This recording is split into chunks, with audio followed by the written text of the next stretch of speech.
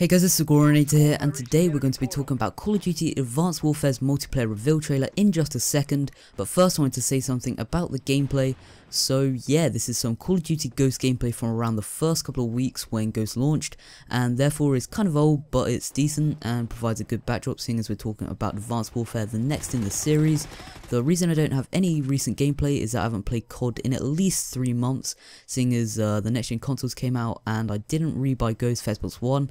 But yeah, back to Advanced Warfare.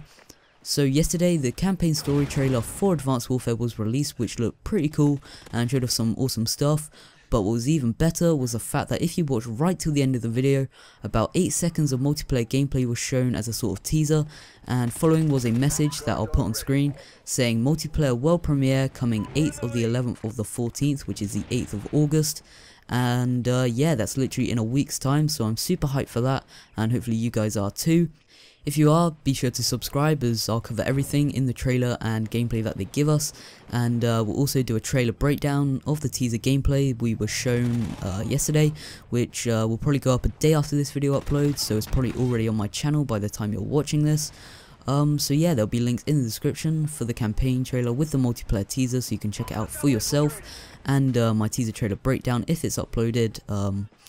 where I'll cover everything shown so far. But yeah guys, be sure to stay tuned on the 8th of August where I will cover everything Call of Duty Advanced Warfare, and subscribe to stay up to date and be notified when I upload those videos.